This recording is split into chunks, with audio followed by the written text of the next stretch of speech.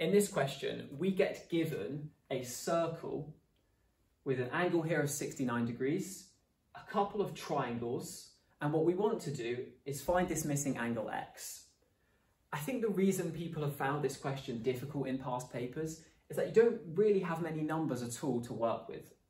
So let's get started and look at the type of thinking that will help us on this question. First thing to note is that these two sides here are forming an isosceles triangle. So that means they must be equal. And moreover, it tells us if this angle here at the base of the isosceles triangle is x, well, we can also add an x here, the other base angle of the isosceles triangle. Next step of thinking would be trying to reason about this triangle in the middle somehow. And it might not be obvious at the very start, but if you look at this side here, it goes from the centre of the circle to the circumference, so it's a radius, and so does this side here, OD. That means they must both be the same length because they're both radii of the same circle. So we can actually add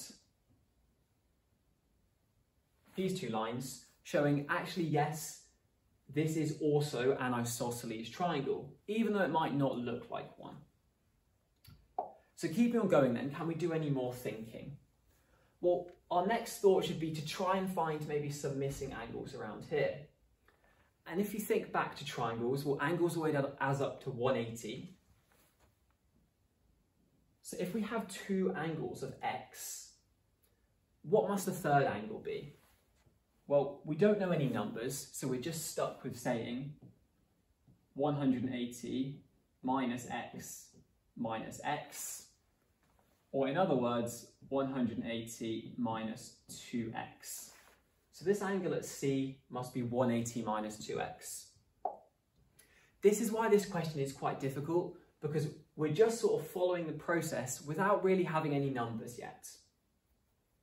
Next step in our thinking, well, if you know this angle, now we can reason about the other angle at C. And the way that we do that is by thinking, well, angles on a straight line must add up to 180 together. So if this is 180, take away 2x, well, this angle here, the red one, must therefore be 2x. Because 180 take away 2x plus 2x gets you back to 180. And now continuing to use more angle facts. Well, this angle here and this angle here are base angles of an isosceles triangle, thanks to the radii. So if this is 2x, well then this angle here also must be 2x. We're very nearly there at this point. If we know these two angles in this triangle, well, we can find the third angle. And a similar kind of thinking to before, they must add up to 180 together. So this angle here must be 180, take away 2x, take away another 2x from those two. So in other words, 180 take away 4x. We're almost there to using the numbers now, because nicely for ourselves, we have got 1, 2, 3 angles on a straight line. They must add to 180, and we can now form an equation to help us. So we can say 69, I'll go over this side, 69 plus this angle here, which was 180 subtract 4x, take away 4x, plus our third angle, which was x.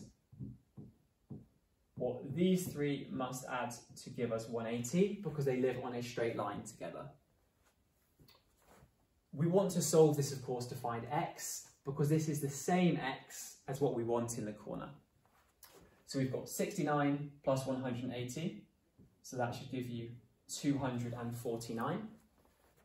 Take away 4x plus x should be take away 3x to get to 180.